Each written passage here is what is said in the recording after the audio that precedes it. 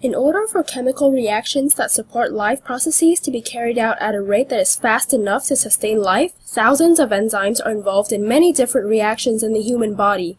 In the IGCSE biology course, we look at some of the basic ones used in digestion. Although there are very few which we have to learn, they're still quite hard to remember sometimes. In this video, I will go over the digestive enzymes covered in the course, and hopefully this will help some of you out. First, we start with the broad categories of enzymes. There are carbohydrates, which break down carbohydrates into simple sugars.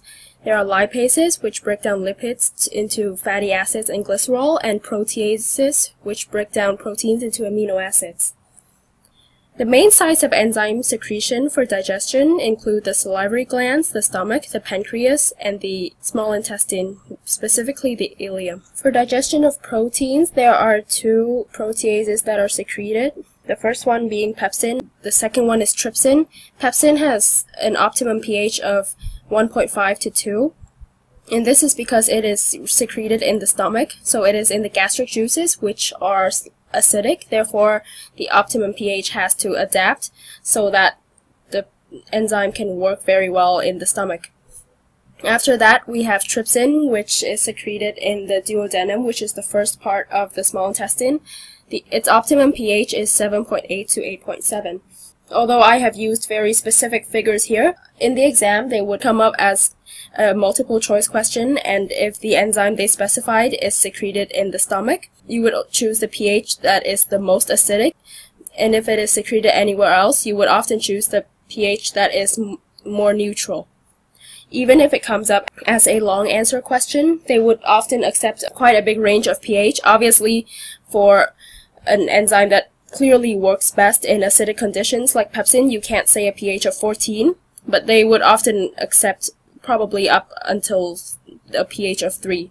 Next, we have digestion of carbohydrates. The enzyme amylase, it has an optimum pH of 6.7 to 7.0. It is secreted in the salivary glands, and its job is to break down glycogen or starch into maltose.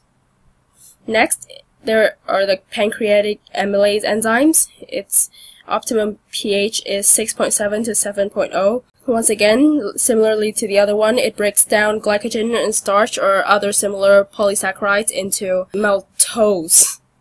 Although I said other polysaccharides, please note that it cannot break down cellulose, which is also a polysaccharide, but cellulose needs cellulase enzyme to break down, and we don't have that. Next, in the ileum, which is the last part of the small intestine, the maltase enzyme is secreted, and this breaks down maltose into glucose.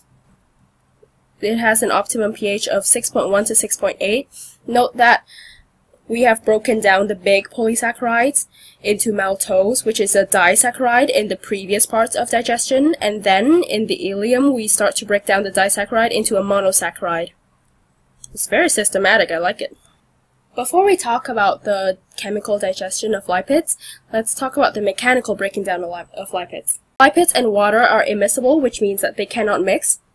So you would often need something called bile salt, which is produced in the liver and stored in the gallbladder, then released into the small intestine, where it binds to lipid molecules like this. So the bile salt molecule, it has a hydrophilic end, which means that that end is attracted to water, it loves water, and a hydrophobic end, which is an end that hates water and tries to repel, like, it doesn't mix with water. So the hydrophobic end would stick to the lipid molecule. The hydrophilic end faces away.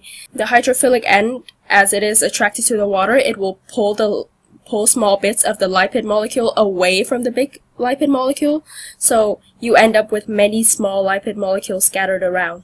And this increases the surface area of lipids for chemical digestion. Next, with the digestion of lipids, there is first of all the gastric lipase enzyme. Its optimum pH is 4.0 to 5.0. This lipase is very special because it is an acidic lipase, which means that it does not require bile acids or bile salts for optimal enzymatic activity, unlike the alkaline lipase secreted in the pancreas. And then next we have the pancreatic lipase, which has an optimum pH of 7.5 to 8.0. It is secreted into the duodenum. And it basically just breaks down lipids into fatty acids and glycerol after the bile salts have worked on the lipids to break the lipids down into small lipid pieces. That's it for this episode. I hope this has helped many of you out. Please like and subscribe for more!